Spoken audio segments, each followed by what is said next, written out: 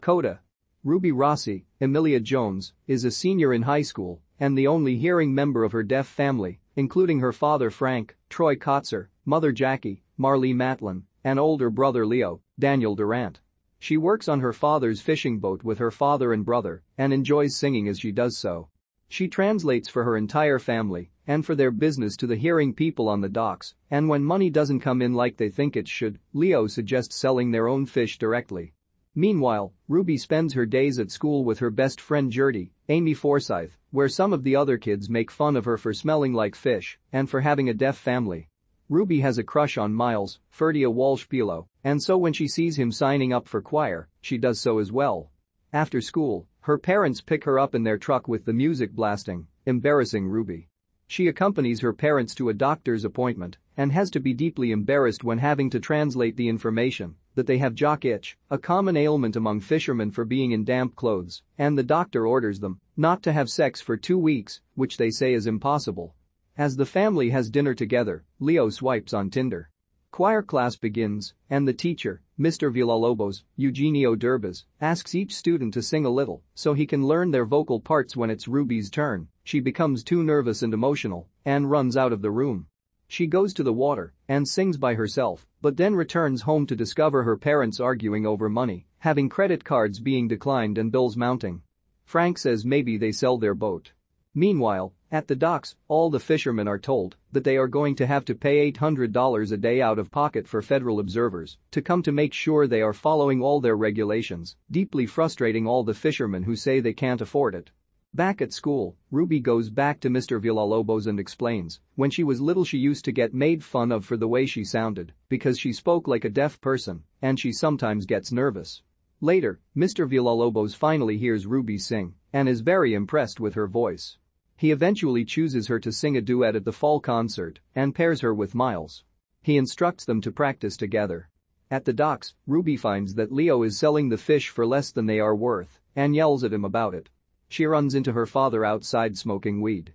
At school, Mr. Villalobos has Ruby and Miles sing their duet from him and finds they are totally out of sync. They practiced separately, not together. He tells them to fix it and afterward asks Ruby what her plans after graduating are. Ruby says she isn't going to college because her family can't afford it. He, an alum of the Berkeley College of Music, says they have auditions coming up and have scholarships. He asks her how she feels when she sings, and she signs her response. He offers to tutor her to prepare her for the audition, but warns her not to waste his time.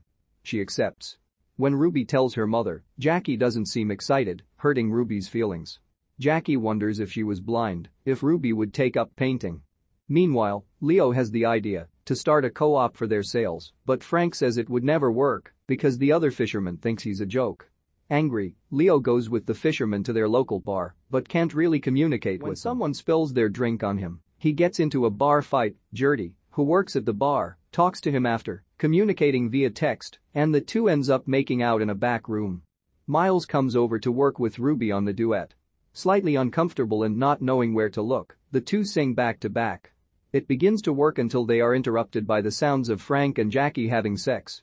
Ruby stops them, humiliated, and is further humiliated when the two sit Ruby and Miles down to have a sex talk with them that Ruby is forced to translate.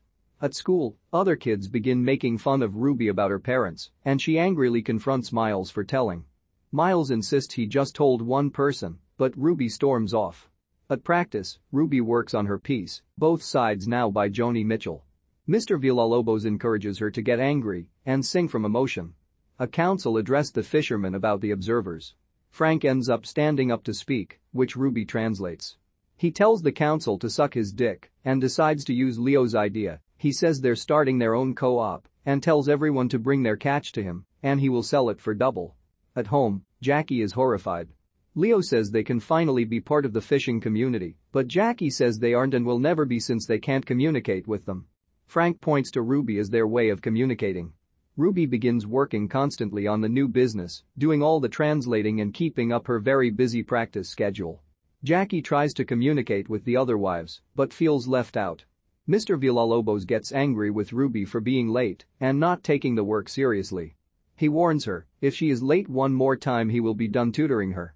Miles finds Ruby and tells her he's sorry that he actually admired, that she has a family who all love each other, unlike his family.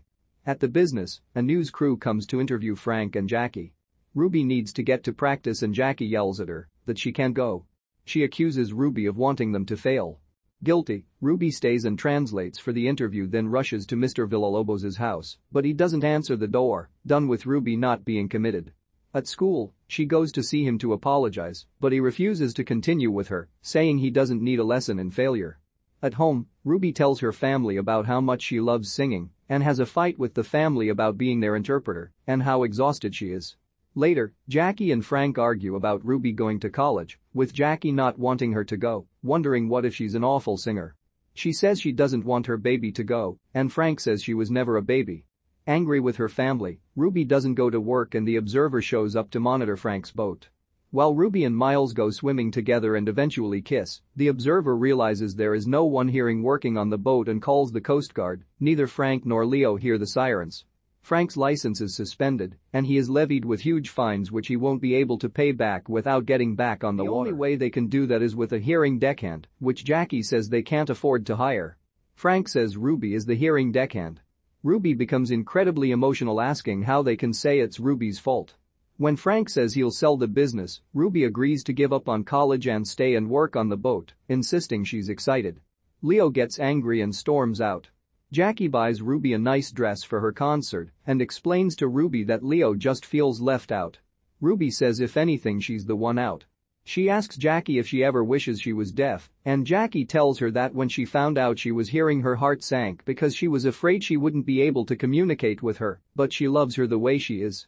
Ruby goes to see Leo, who says Ruby can sing and needs to follow that.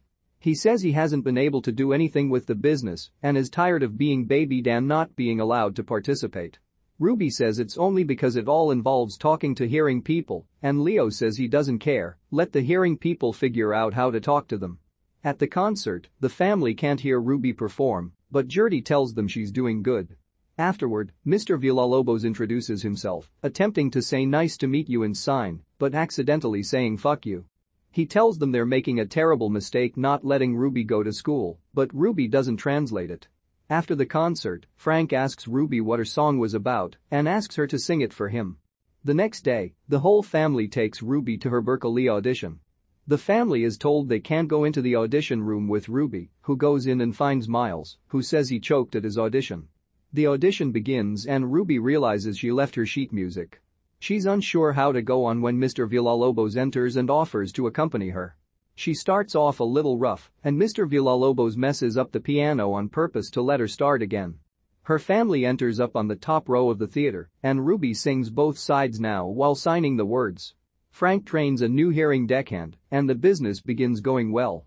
Jackie even bonds with the other wives. Miles learns some sign language. Ruby gets into Berkeley and says goodbye to her family as Gertie drives her away. She stops and runs back to share a group hug with her family. She signs goodbye as the car drives away.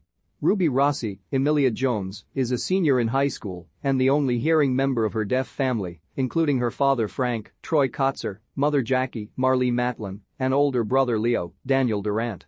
She works on her father's fishing boat with her father and brother. She has a love for singing and begins training with her teacher Mr. Villalobos, Eugenio Derbez, to audition for a music college scholarship, but finds herself torn between wanting to do something on her own and the responsibility of being the translator for her entire family. She eventually gives up singing, but her family comes around to support her, and she gets into school and leaves her family for the first time.